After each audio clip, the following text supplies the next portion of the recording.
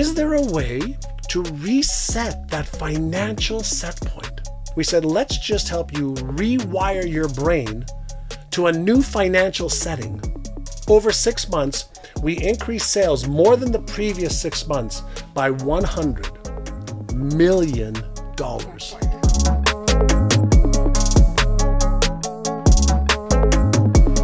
Ladies and gentlemen, welcome to the Money Mondays. We have a very special episode because I have a very special person here that I've been very close with. I've looked up to for many, many years. Sometimes we live close, sometimes we live far, but we always meet up wherever we can, when we can. And so it's been amazing to watch his journey. I've been watching him on movies, reading his books, seeing him at events, masterminds. He throws his own masterminds, he throws his own events. He teaches people all over the world about their brain and the inner workings of what goes inside of the human mind. And so without further ado, wherever you are on the planet, give a round of applause to Mr. John Assaraf. And the crowd goes, oh, hey, Dan. All right, so as you guys know, this podcast will be under 40 minutes because the average workout is 45 minutes. The average commute to work is 45 minutes. So this episode will be under 40 minutes for your viewing or listening pleasure, wherever you are. Make sure to check us out on themoneymondays.com. We have been sticking at that number 1, number 2, number 3 spot for the last 66 weeks in a row. And it's all thanks to you guys by subscribing, commenting, liking, sharing, doing all those things. As you know, I don't run any ads here. We spend $70,000 a month to keep this thing running free for you guys so that I don't run ads. Maybe at some point I'll take on one big deal or one big sponsor, but I don't want to sit here and read commercials to you guys because I want to get right to the point. And with that being said, I'm going to have John Assaraf do a quick 2-minute bio so we can get straight to the money. All right, bio. An entrepreneur, just like many of you that are listening right now. Failed English, failed math, left high school, grade 11, didn't feel like I was smart enough, good enough, worthy enough to succeed until I got a mentor. And somebody asked me, what do I want to achieve in my life? And I said, well, I'd like to get a job that pays more than $1.65 an hour. I'd like to move out of my parents' home, and I'd love to buy my own car. And this guy said, this is great, but what do you really want to achieve? And so he gave me some documents to look at and asked me, what age do I want to retire? How much money do I want to have? Where do I want to travel? Who do I want to help? What kind of a difference do I want to make in the world? And I wrote out a whole bunch of stuff on these documents that he gave me. And this was 43 years ago. And then he asked me one question, and the question changed my life. He said, are you interested in achieving all of these things? Or, young man, are you committed to achieving them? And when I asked him, what's the difference? He said, well, if you're interested, you'll do what's convenient and easy. And you'll come up with stories and reasons and excuses why you can't. But when you are committed, you will upgrade your identity and you'll upgrade your beliefs and your habits and your knowledge and your skills, and you'll do whatever it takes to achieve those goals. So I said he was committed, that I was committed. And then he became my mentor. And then I've built a couple companies, 1 to 4.5 billion a year in sales, written New York Times best-selling books. Been in 15 movies right now, traveled all over the world sharing and caring and having great life experiences, and now sharing what I can with as many people as I can. So there's 2 minutes and under. Bam. All right, so the main 3 topics we talk about here on the Money Mondays is how to make money, how to invest money, how to give it away to charity. So let's talk about the making money side. What do you think holds most people back from making money? Great. So I'm going to give you 2 different answers. So I'm going to give you the inner game stuff, the stuff that's happening in people's heads.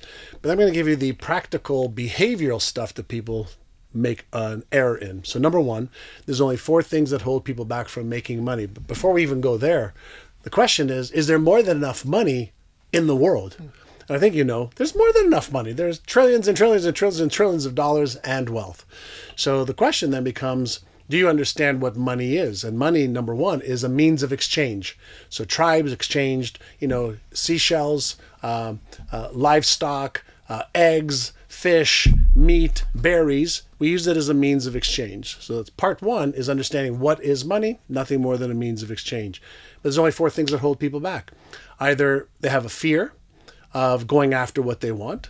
They have a self-image that prevents them from going after what they want. They have limiting beliefs that hold them back from going after what they want, or they lack the knowledge and skill of what to do, which causes self-doubt and uncertainty and fear, which means they won't take action. Part 1. Part 2, most people have no idea what their highest income producing activities are. And if most people looked at their calendar and they said, okay, in any 50-hour week, how many hours did you spend, let's say, earning money, making money? Now, if you have a job, your boss is taking the risk, or your owner of a company is taking the risk. They pay you an hourly fee to trade your knowledge, skill, whatever the case is.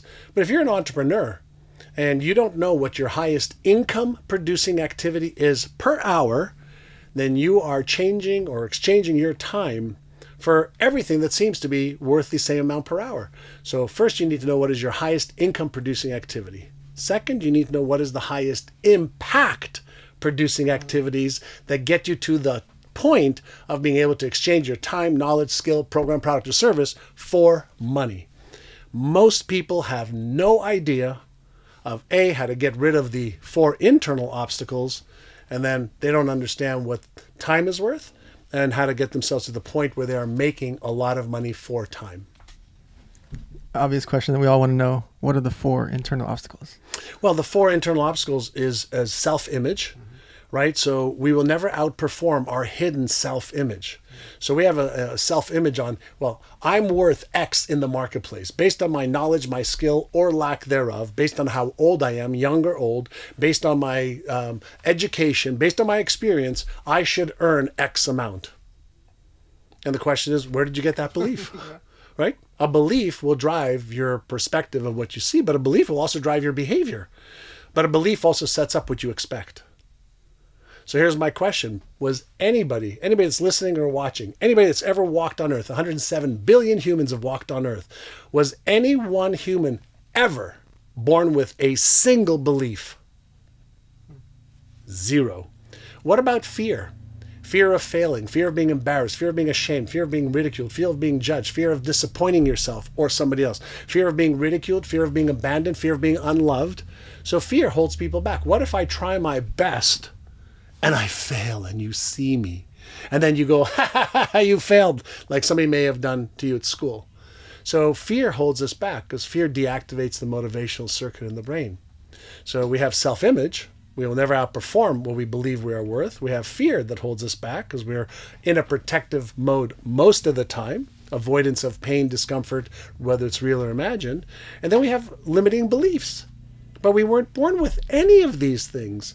So we have a limiting belief of I can only earn X amount because my husband, my wife, my education, we have these constructs. And by the way, all of these are nothing more from a neuroscience perspective than neural patterns in the brain that have been reinforced. And the great news is we can deactivate limiting beliefs and replace them with empowering beliefs deliberately. We can learn how to manage this thing called fear because it's just an emotion that is triggering neurochemicals into your bloodstream that causes behavior, whether you take action or don't. And then self-image is nothing more than a reinforced image of yourself in your own mind. And if you have been traumatized, if you have failed, if you have been embarrassed or ashamed when you've tried your best and didn't achieve what you wanted to, then you move into a protective mechanism so you don't have to experience this emotion, okay, of being embarrassed, ashamed, ridiculed, judged, or disappointed. So we move away from what we don't want. And then the 4th one is you lack the knowledge or the skill of actually how to do it. And when we lack the knowledge and skill of, well, what should I do? When should I do it? How should I do it? How do I mitigate my risk? Then guess what our brain does? Well, since you don't know, I'm going to activate the doubt circuit. In the doubt circuit, I'm in a protective mode because I don't want to be embarrassed, ashamed, ridiculed, or judged, or rejected or fail because I don't like that feeling. So we move away from these feelings that we haven't learned how to manage and then control so they control us. So we've seen this happen before where someone is making money and at some point they hit a plateau, or it's a self-inflicted plateau because they don't feel like they deserve or they can't earn anymore.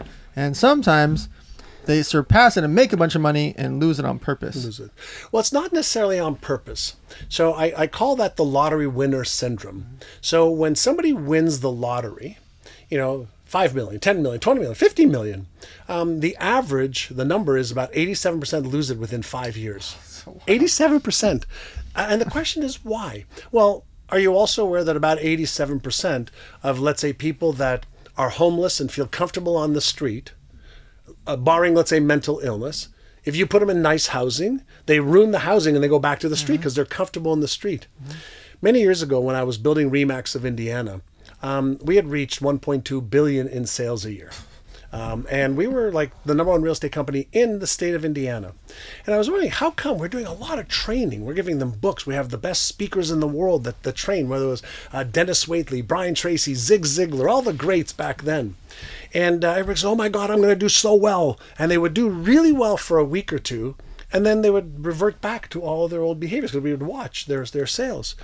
And it dawned on me that based on Maxwell Maltz's book many, many years ago called Psycho-Cybernetics, cybernetics is the control and response mechanism that happens in machines like a thermostat. If there's too much air or cold air in a room, the heat may come on. If it's too hot in a room, the air may come on. That's a cybernetic mechanism. So whatever the setting is controls the temperature. Well, Maxwell Maltz discovered that we have something known as a psycho-cybernetic mechanism. We have, for example, everybody has a fat set point, the amount of fat that you are used to carrying on your body. And if you go up or down from that set point, you either eat more or eat less, and you maintain that set point. Well, in having over 1,200 salespeople working, with me in RE/MAX, we discovered that we have financial set points too. So if, let's say, our agents would do really, really, really well 1 month because we're motivating them and inspiring them, and we had a contest, we would see a drop the very next month until there was a baseline of what they did previously. And it's like dawned on me, oh my God, is there a way to reset that financial set point? So I did a little test. I took 75 of those agents. This is going back a few years. And we took 75 of those agents. We saw what they sold in the previous 6 months, and we did a baseline average. And we said, listen, we're not going to teach you any more skills around selling better, like how do you close sales, how do you get more listings, how do you make more sales, none of that. We said, let's just help you rewire your brain to a new financial setting. And we did visualizations. We did mindfulness training, so they were aware of their thoughts and their behaviors. We did cognitive behavior techniques to change their daily habits and routines over a 100-day period of time, then another 100 days. We did affirmations that we recorded and had them listen to. And the average person, over 6 months, we increased sales more than the previous 6 months by $100 million. $100 million extra in sales. No training on selling more, only on resetting their own self-image and financial set point. Now, when I was, this is going back a long time, 19, I was making $1.65 an hour working in the shipping department, of Philips Electronics, the big electronics company. And I was in the shipping department, and I freaking hated it. And my first mentor, his name was Alan Brown, he said, well, what's your goal? I said, well, I want to get a nice house and a nice car, and I want to have all this stuff that he had me write out on this document. He said, well, you're going to need about $10,000 a month. Whoa. Okay, this, by the way, is then, before you were born. This was June of 1980, to put into perspective. I'm 62 now. It was June of 1980. And so every day I would look at my goals, and I would visualize that I was living in this nice home, that I had this nice car, that $10,000 was coming into my bank account. And when I would read it, because this is how you prime your brain, you read it, you listen to it, you close your eyes, you feel it, you mentally rehearse. I used to hear this voice in my head that says, that's bullshit, you're not making 10 grand a month. Now, within 6 months, I made $30,000. Oh. Not bad, right? Not bad from $1.65 an hour. Seriously. But the next 12 months, I made $151,000. Now, did I learn selling techniques? Yes. But I wasn't learning selling techniques and marketing techniques to make the money. It was because I was seeing myself achieving the vision, the goals, feeling it, that I developed the skills to match the new identity and the new reality I was creating. And since then, I've studied the neuroscience reasons behind it, the quantum physics side behind it. And I was developing the new reality before it existed in my mind, in my heart, in my being. And then, of course, I asked myself, well, in order to earn, let's say, $10,000, a month, which was, my father was making $2,000 a month at the time, right, just to put into perspective. In order to earn that, what would I need to believe? And I said, well, I would need to believe that I'm smart enough. Now, remember, I failed English, failed math, left high school to grade 11, didn't feel smart enough, didn't feel good enough, didn't feel like success was for me. So I wrote down, well, I am so happy and grateful for the fact that I am more than smart enough to earn $10,000 a month. I am so happy and grateful that I have all the skills and knowledge and abilities to earn $10,000 a month. I am so happy and grateful for the fact that I am a professional real estate agent. I didn't even know anything about real estate when I was reading these things. But I took what I was reading, then I recorded them on cassette tapes. And then I would listen to this stuff while I was driving. And I started to feel more confident. I started to feel more certain. I started to actually start to believe. And I call this, interestingly enough, in what I teach today, I call this the Hollywood effect. And let me explain. Imagine you get a new script, and let's say Steven Spielberg or a Hollywood actor, actress that you love sees you in a restaurant and says to you, hey, I just finished reading the script.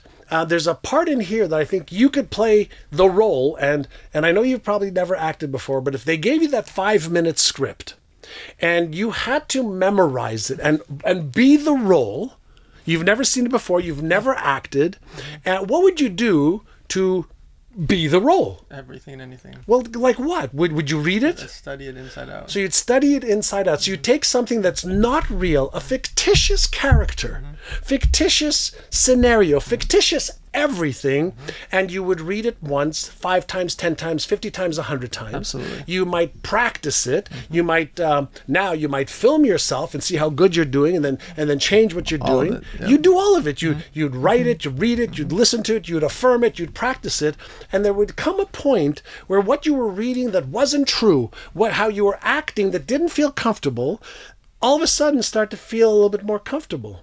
And here's why. Because practice makes permanent patterns in the brain. Whenever we're, let's say, using an affirmation or visualization or a mindfulness technique or any one of the methodologies, we're using a part of the brain called the hippocampus and the amygdala, the emotional response part of the brain. So the hippocampus is short-term memory. Read it once, say it once, do it once, 3 times, 5 times. It's like, okay, great, you're doing once or 5 times or 10 times. But there comes a point that as soon as you start to do spaced repetition, whether you visualize or meditate or mindfulness or mental contrasting, any of the techniques, there comes a point where it moves from one part of the brain called the hippocampus into the part of the brain called the cerebellum. Now the cerebellum starts to create habits. And habits in the brain are what? Automatic. So all of a sudden you can sing the song, you can read the script, you can recite, the thing that you affirm, let's say, is a new belief. You didn't believe it before, but now it's part of your subconscious conditioning. Now you start to believe it, and now you start to behave in ways with what you believe. That's the consistency that the brain has to create. So when the outside world of results does not match your internal map of reality, your beliefs, your self-image, your identity, your self-worth, your self-esteem, it auto-corrects. And that's why people do better then they sabotage, or they don't do as well, and they're used to a higher level of performance. They go, holy shit, I better get my ass in gear. And then they reach that baseline. So whenever you want to get to that next level, practice the next level in advance for 1 month, 2 months, 3 months, 4 months, so that when you get there, your brain doesn't automatically kick you out by procrastination and self-sabotage. It's the exact same reason why 98% of people who go on a diet, lose weight, gain it back, and then some.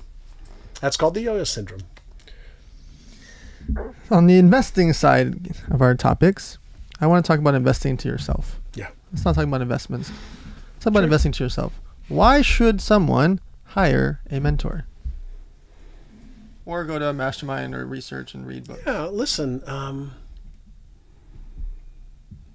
I've invested over $1 million of cash, money, over 40 years on coaches, mentors, programs, books, whatever, over $1 million. And the question is like, why should I do that? Well, think of shortcuts. Right? Think of shortcuts. If somebody can share with you a path that is faster, easier, and smarter to get you from where you are to where you want to be, why go through the heavy lifting, learning, pain, discomfort of doing that? So a mentor, a mastermind that expands your thinking, shows you the way, prevents you from doing certain things because they've seen the pattern over and over and over again. It's a way to be smarter. It's a way to save yourself money, time, headache, confusion, overwhelm. It's, for me, it's like I still have coaches and mentors. Mm-hmm. I still have them. I still pay for them. And the reason is because I am limited even with my knowledge and how the brain works. And so they're able to show me perspective that I may not have. And if somebody, like, I don't think you should hire somebody as a coach or mentor that hasn't done or isn't doing what you want to already achieve. Right. So don't hire somebody who was successful 35 years ago because times have changed. So if you want to hire a mentor, make sure that they're relevant now. Mm-hmm. In that category. In that category, in that thing. And so if you think about this, when you're investing money, when you pay attention. Mm-hmm. And if you respect the person that you're learning from and they could lay down the foundation for you, one of the things we talked about earlier that holds most people back is lack of knowledge and skill. Well, a mentor usually has the knowledge and skill from the failures that they've experienced, from the successes they've had, from the environment and the people that they're hanging around with. And they could just say, yeah, do this and don't do that. Like, how much is that worth? Like, think about why do you go to get an MRI? Like if you have a shoulder pain or a hip pain or back pain, because you get a deeper look of what's happening, let's say at the tissue or the bone level, X-ray bone. But if you want to get into the tissue, muscles, etc., you're going more into an MRI. But then if you give an MRI to an average person, they're going to go, "What the F is this? Mm-hmm. I had no idea how to read this." Mm-hmm. But a radiologist goes, "Oh, well, there's a lesion over here, there's a tear over here, right. There's this over here," and they do that in seconds. So you could be looking at the exact same thing, and if you're not experienced, you have no freaking idea what you're looking at. Sure. An expert, a mentor, will go, "Oh, yeah, there's a problem here, problem here, problem here. These things are fine. Do these 3 things. Done." So I'm going to give you guys a real life example of what John just explained. When he said the word shortcuts, imagine that I want to start a clothing line, and John wants to start a clothing line. I am going to go do it by myself, and John is going to go hire Damon John. And Damon John has done $2 billion of clothing sales. So when I want to go do it, I'm going to Google search clothing manufacturer, clothing designer, clothing this, warehouse. How much does it cost to ship clothing? How much should I hire someone to do clothing for me? What is a tech pack? Who's a tech pack designer? And John, while I'm researching and cold calling and emailing and trying to figure out who to go hire if they even respond to me, Damon John's like whistling. Okay, text the tech pack designer, text my manufacturer, text the warehouse. Okay. Oh, you need a merchant account? You're gonna need a merchant account. Dan didn't even bring up merchant accounts because Dan didn't know. Yeah. Damon did. Oh yeah, my buyer from Macy's, he'll definitely take this clothing line. John hasn't even started the clothing line. He's already texting Macy's and Nordstrom's and this company and that company and that company. Access. Well, Damon's lived it for 20 or 30 years. That's not just shortcuts. He's skipping the whole game. Yes, that's an exponential return. Yeah, exponential return. John could spend 50 grand, 100 grand to hire Damon John and go do 5, 10, 20, 30, 40 million dollars in sales while I'm still on Google clicking buttons. And you don't even know what you don't know. For sure. And I'm going to waste 6 figures figuring it out. That's right. At least. At least. When I was in the franchising world for many, many years, we'd have people that would say, "Well, why should I spend $25,000 or $50,000 for a franchise?" I said, "Well, what do you think it took to get all the processes and systems to perfection? Mm-hmm. Millions of dollars? Yeah. So you think you're going to create the processes, the systems for every area of your business or your life, right? By figuring it out on your own, you're going to spend years and tens of thousands of dollars, mistakes that you can't even think of that you're going to make, And a franchise says, here's the package. Step 1, do this. Step 2, do this. Step 3, do this. And then in your particular case with a mentor, it's the mentor already has the access as well. So, and they'll open the doors for you. So when someone finally makes a decision, I'm going to hire a mentor, right? I'm going to hire John Assaraf. Here's hundreds of $1,000s. John, will you coach me? What is it after that, let's call it 1 year, for people to keep it going for the rest of their life? Well, first and foremost, before I'll take on a private client, and I usually work with 10 or 12 people, they have to answer the question. First, they've got to tell me, what's your vision? What do you want to achieve? I have to make sure that I can help them. But then the question is, are you interested or are you committed to achieving that? If they say I'm interested, I can't take them on as a client because they're not going to do whatever it takes to achieve that. And achieving goals is very, very different than setting goals. Setting goals, everybody can do. Achieving goals requires a process and following a process. And for that, by the way, you need the STTTR process. It's strategies, tactics, timelines, tools, and resources. We'll leave that aside for now. First and foremost, there has to be a foundation set for the mindset.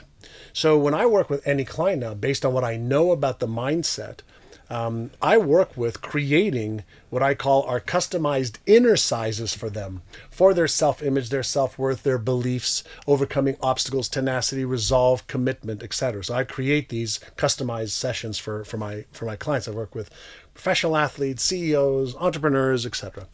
And then there has to be some kind of a plan to follow. And I always like to work in phases. So phase 1 of what we want to accomplish over an agreed upon period of time is we're going to get this and this and this done. And all of it has to be based on your financial and non-financial abilities. But we're also working backwards, right? From a year backwards to now, 2 years backwards to a year, 5 years backwards to, I don't even do 5 years anymore. I usually won't go further than 3 because things are changing so much. Sure. So the question now becomes is, what does it look like to scale? Right? So what does it look like to scale? So if you're working backwards from $1 billion, it's very, very different than working backwards from $1 million, right? And most people can't think at $1 billion because there's not a lot of mentors who've been there or they know how to think at that level. But you have to create phases so people can see themselves ahead of where they are now. So in phase 1, we're going to help you get to here. In phase 2, we're going to help you get to here. In phase 3, you're going to help you get to there. So you want to always have them, 6 to 12 months ahead of where they are. They have to focus on the now. I get it. But you have to train their brain for being ahead of where they are right now, because to scale, requires processes, systems that need time either to be developed or to implement. So you can't say, well, okay, what we need to do today is this. Well, you might need 90 days to implement that. So you're not going to be ahead of what you need. And whether it's manufacturing, you talked about Damon John and manufacturing, right? They're like seasons ahead, right? So they're thinking, Jim Rohn said, he says, in summer, you have to be thinking winter. In winter, you have to be thinking summer, right? But as an entrepreneur, you have to be thinking about, whether it's the market, the financing, the economy, what's going on in the world as it might affect you. So you're always have got a bit of a focus on the future while you're focusing on the implementation day to day, week by week, month by month. Is that an answer to your question? Yeah, absolutely. All right. On the charity side, why do you think that people, whether that's for themselves or for their companies, should get involved in some type of philanthropy? So if we want to go to biblical times and tithing, right? It was came out of religion, right? And we got conditioned into giving. I believe that since we're all, I'll give you a couple of different answers. We're all energy. We're all entangled. We're all connected, and if we truly believe that there's an abundance, then there's more than enough for all of us. And people live in one of 4 planes of reality. There's scarcity, there's not enough. There's security, there's just enough. There's success, there's more than enough. But there's significance, there's more than enough for all of us all the time. And so I choose to live, and I know you do as well, from a place of abundance that there's more than enough. And if you believe in the law of attraction, then whatever you put out there must return back. But I don't think that's a good way of thinking about charity, because that's almost like trading with the universe, right? It's kind of like, I'll give because I'm going to receive. That's not giving. That's trading, right? It's kind of like, I'll do this for you, but if you do this for me, that's transactional. I don't want to be transactional with, I don't want you, God, with the universe, with the intelligence. So I believe that giving makes you feel amazing. Part one. Giving helps a person, a cause, something of importance to you. And even if it's not of importance to you, if you can help somebody, that has something that's important to them, it's an act of love, right? It's an act of kindness. It's an act of caring. And we know from science that when I act in a space of love, when I give kindness, then there's a lot of kindness that comes to me.